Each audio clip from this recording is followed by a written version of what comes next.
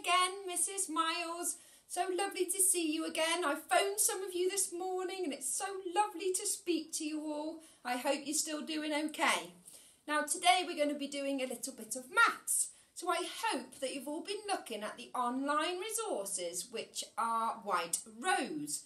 And today I was looking, it's about Super Potato. So today we're going to be looking, following on from Mrs. Owen's work last week. Now Mrs. Owen was looking at the number 7 and today we are going to look at this number here. I bet you all were shouting at the screen there, number 8. Now if you want to go and get a pen and some paper, then we'll have a go at writing some number 8s. Okay, so now you've hopefully got your piece of paper, we're going to have a go at forming number 8. Now number 8 looks tricky, but actually it's a little bit like a letter that we know really well. It's this one. So we form a S, and then all you do is you join it back up. Let's have one more go. So have a go at a S, and then you join it back up. Now, following on from White Rose, I'm having a look at potatoes today, and down here I have got you 8 potatoes. Oh my goodness, what on earth has happened?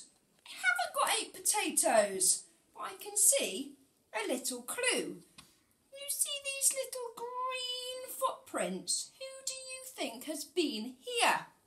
Yes, that's right, that evil P. And he has stolen our potatoes. The only potato I have is one little lonely potato. Let's have a look and see if we can find all 8. If I've got 1, how many more would I need to get 8? Have a go. Okay, now I'm going to follow these footprints. I can see a little clue. Let's see if we can find the rest of my potatoes. Follow me this way. Aha! I can see 1 here. So I know now we've got 1 and 1 more makes 2 potatoes altogether. Now can you work out how many more do I need to find to make 8? Let's have another look and see if we can find any more potatoes. I can see 1 hiding.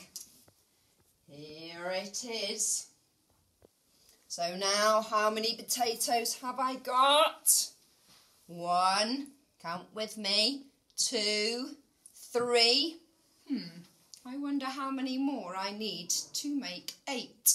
I will tell you the answers at the end, but if you have a go by yourself, that would be fantastic.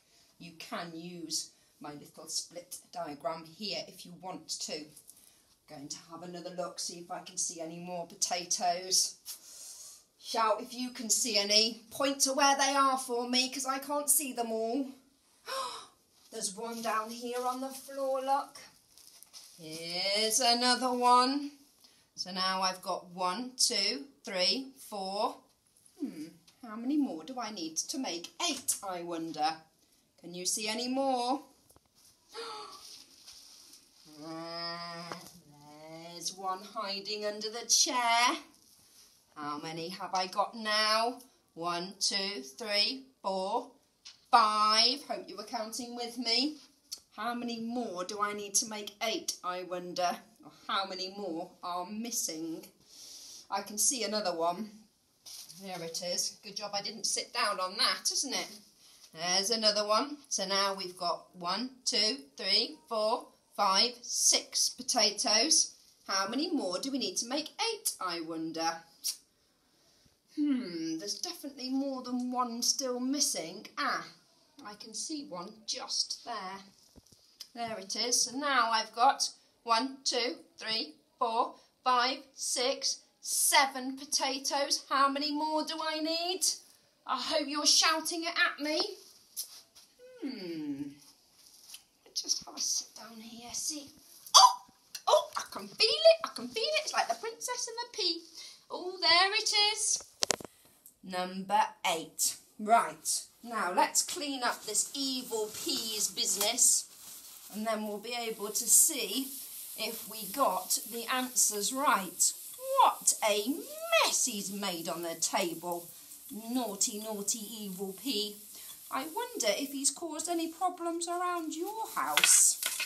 Right, that will do. So, we know we've got 8 as our whole. Let's just check again. Let's put them in a line. 1, 2, 3, 4, 5, 6, 7, 8. So 8 is our whole. Now we're going to see if we can split them into 2 halves. Not 2 halves, sorry, 2 groups. So we're going to move 1 potato over. So if I move 1 there, how many potatoes have I got here? I'm going to write it in my circle. So I've got 1 here. How many have I got here? Okay, you should have written number 7. So we know 1 and 7 make 8 altogether. Okay, I'm going to rub that out. And let's have a go at 1 more. I'm going to move another potato over. So now we've got 2 over here. And how many have we got over here? We've got 2. And then what would you have written in there? Write it down. Okay, you should have written 2 and 6. So we know 2 and 6 makes 8. Okay, let's rub it out. And let's move another potato across. So this time I've got 3 over here. How many have I got here? 3 and... Oh, you should have written number 5. Sorry, I did that a bit quick. Make sure you pause the video. Next one. Can you guess what my next one is going to be? Write it down if you think you can guess already. So it will be 1, 2, 3, 4. And how many are over here? So it will be 4 and 4 makes 8 altogether. Let's have another go. I'm going to move 1 more across. That would be 1, 2, 3, 4, 5. How many have I got over here? So I've got 5 and 3 make 8. Okay, next one. I'm going to move another 1 across. 1, 2, 3, 4, 5, 6. 6 and make 8 altogether. Okay, we're nearly there now. Going to move another 1 across. 1, 2, 3, 4, 5, 6, 7. How many? 7 and 1 make 8. Now you could also have the last one, which would be 8 over here. 8 and what makes 8? That's a tricky one.